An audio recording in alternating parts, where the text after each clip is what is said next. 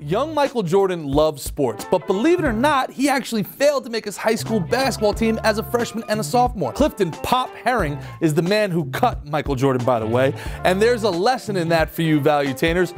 One, never give up. Just because something's not going well right now doesn't mean you will not one day be great at it. And number two, you will never make as big a buffoon decision in your life as Pop Herring did when he went on to cut the greatest basketball player of all time. Regardless of that buffoonery, and undeterred, Jordan continued to practice and made the team the following year.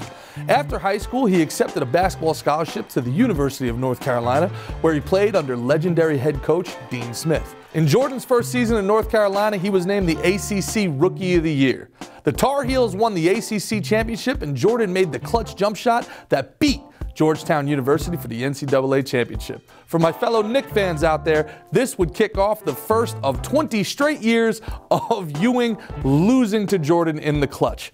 Dagger. Jordan would go on to lead the ACC in scoring as a sophomore and as a junior. The Sporting News named him the College Player of the Year both times. And just 5 years after being cut from high school, Michael Jordan was selected as the third pick of the 1984 draft by the Chicago Bulls. The Chicago Bulls pick Michael Jordan of the University of North Carolina. Sorry, Pop. You did cut Jordan, but there were two other teams that drafted somebody not named Michael Jordan. What is happening here? What type of decision-making was going on in the early 80s? Stop it.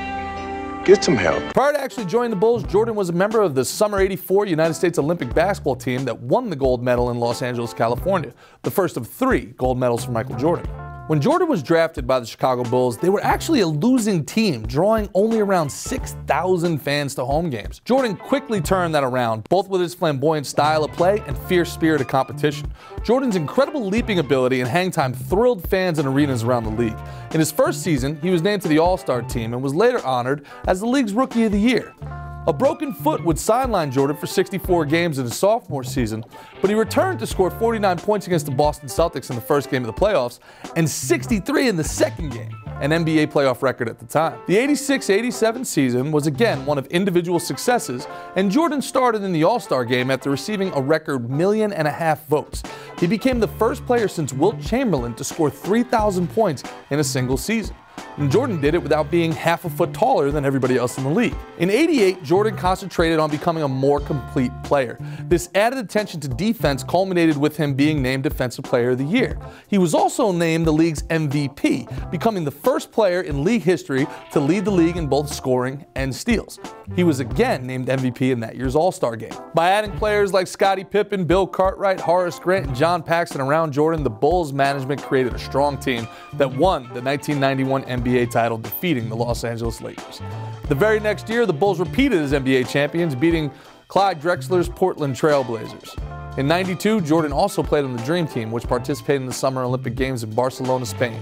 The Olympic Committee had voted to lift the ban on professional athletes participating in the Games.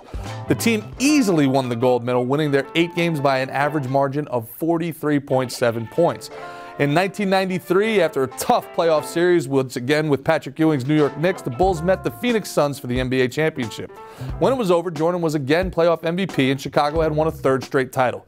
That summer, Jordan's father, James, was murdered by 2 men during a robbery attempt. Jordan had won 3 straight NBA titles, 3 regular season MVP awards, 3 playoff MVP titles, 7 consecutive scoring titles, and he was a member of the All-Star team every year that he was in the league. In just 9 seasons, he had become the Bulls' all-time leading scorer. Amidst all that controversy about his gambling debts, Michael Jordan retired from the NBA in '94-95 to pursue a career in professional baseball. Jordan played for the Birmingham Barons, a minor league baseball team in the Chicago White Sox system. Although the 17-month experiment showed that he was not a Major League Baseball player, the experience and time away from basketball provided a much-needed rest and opportunity to regain his love of basketball. Sidebar: I actually played some minor league baseball, believe it or not, and Jordan catches a lot of flack for how poorly he played. They threw him directly into Double-A and he batted over 200. If you take any normal human being and put them into Double-A without playing baseball since they were 15 years old, they're gonna faint. They're gonna crap themselves at the plate. I would bet every dollar that I have against anything that 99.9% of the people in the world could not even make contact with a pitch thrown by a AA pitcher. This guy, after not playing the game for 15 years, batted .200. You should not give Jordan any flack. If anything, that just goes to show what a supreme, unreal athlete the guy was.